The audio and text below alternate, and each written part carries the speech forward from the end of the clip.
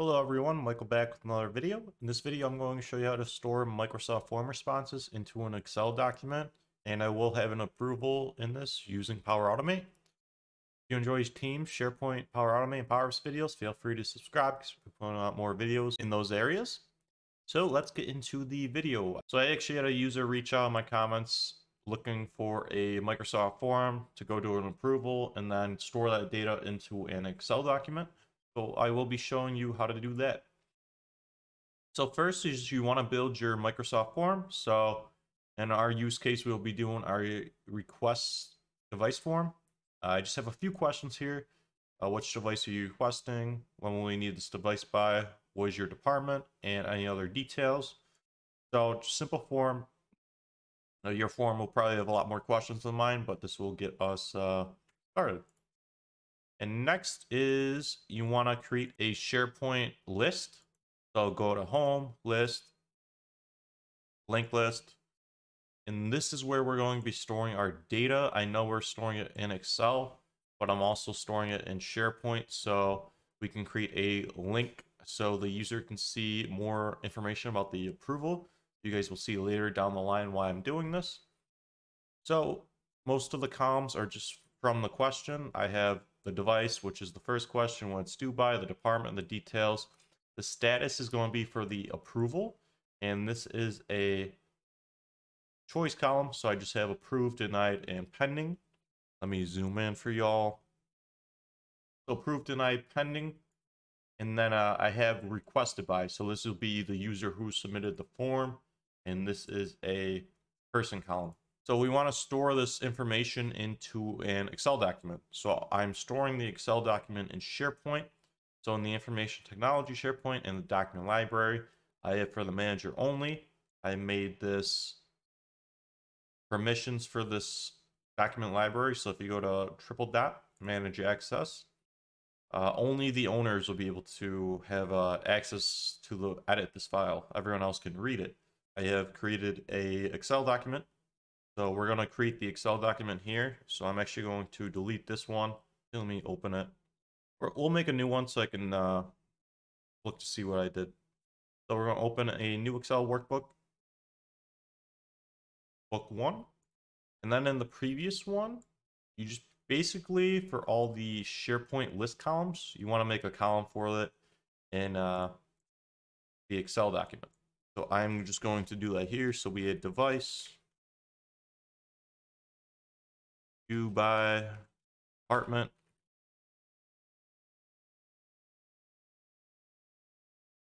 details, status, and requested by. If your form's a lot longer, you'll have more column headers, but my form is pretty short, so I don't have too many. And then we want to do Control A to copy all the headers, and then press Control T. It looks like I can't do it in the web browser. So you're going to want to do format as a table. That's what Control T does. And we're going to make this a table so we can actually add rows from the Power Automate into this table. So we're going to select my table as headers, click on OK. And as you can see, we have a blank table. If we go to table design, we can see that our table name is table 1, which will be important in our flow. So we can actually exit out of this since it auto saves in Excel online. So let's go back. I'm just going to delete the previous one I was working on. So we will be working with book1.xlsx. All right, so we should have everything we need for our flow. So I have created a device request flow, and this is an automatic cloud flow. So you want to click on that, and then you want to click on when a new response is submitted. So that'll be the option. You want to click on that, and then it'll bring you to the screen. So we are using our form. So this is the request device form. It will just be the title of your form. And then for the next action, you want to do a get response details. You're going to use the form ID, request device form, and it should be the only thing listed. So you want to click on the response ID.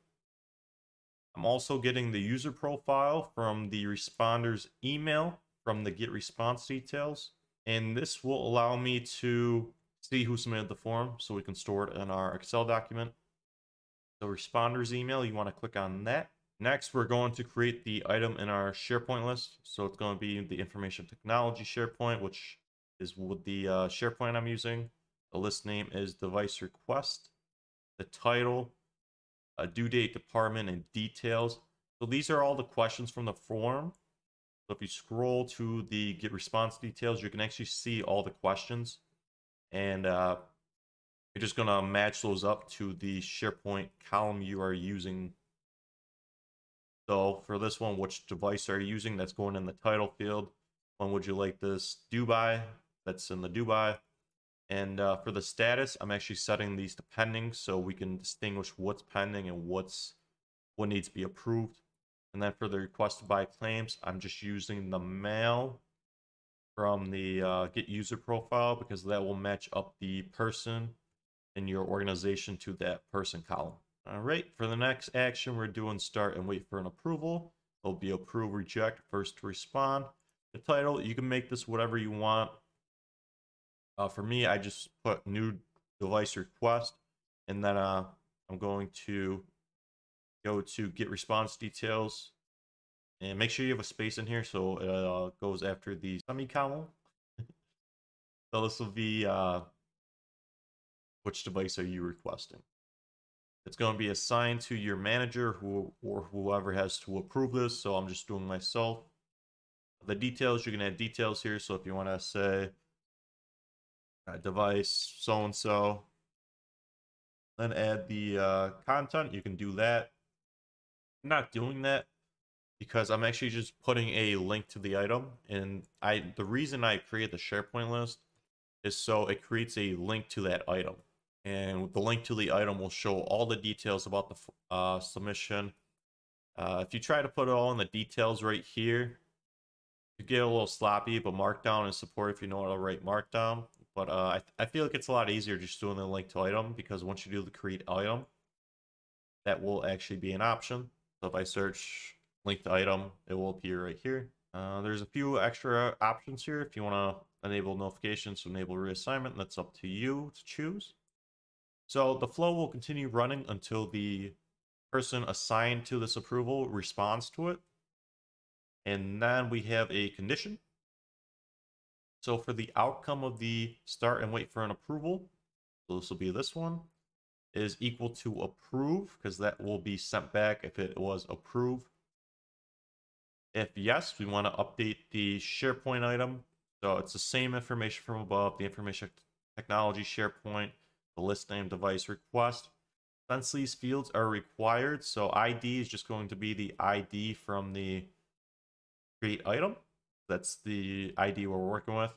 Since title field is a required field in my SharePoint list, I need to put something there. So you're just copying over the title from the create item.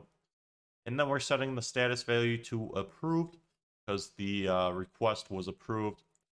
And then we are actually adding a row into the table for our document. So since I removed the previous file I was working with, I just have to go in and add that back. So the location of this file is actually in my information technology SharePoint. It's in the documents library folder. The file is, if I click on this folder here, I can actually go into that folder and click on book1.xlsx.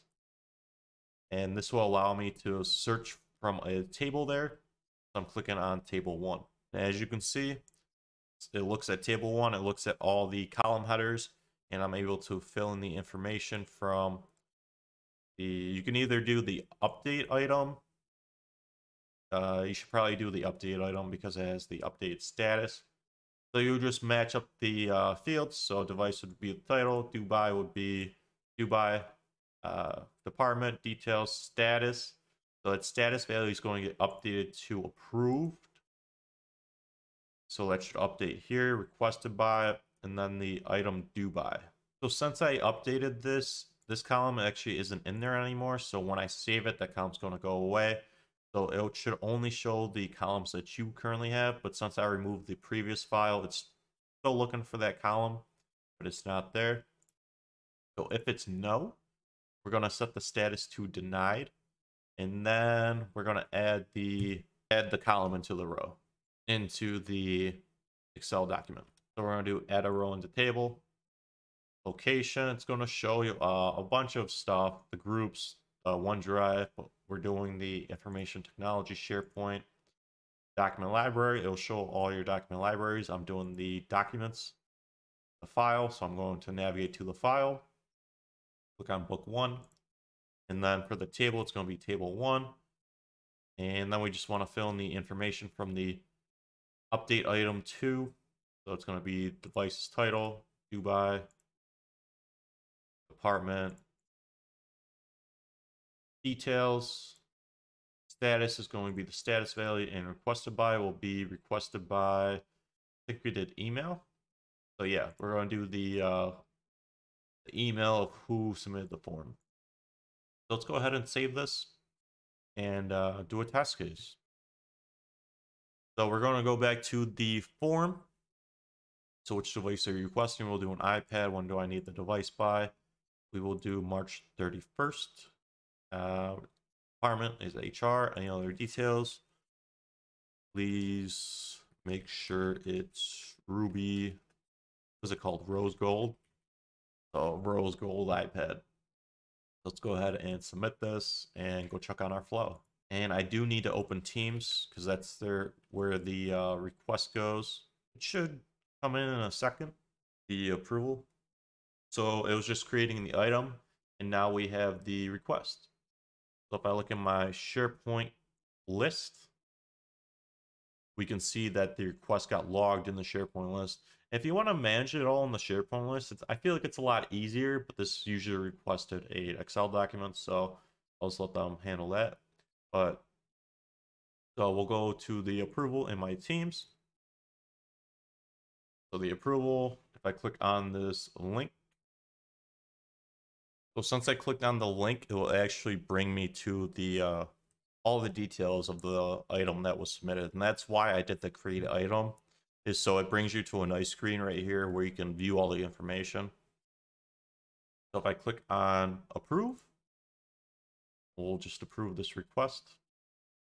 Going to submit the response, and then the rest of the flow will run. So the condition was true. It updated the item. So let's go check on the item. It got switched to approved. And then the row was added into the Excel document. So let's go check out the Excel document. Documents, manager only. We'll open it. And now you can see that the information was logged in the Excel table. So that is how you submit Microsoft form responses into an Excel document with an approval attached to it for fun. If you enjoyed the video, feel free to comment, like, and subscribe. If you have any questions, feel free to leave them in the comments, and I will catch you in the next video.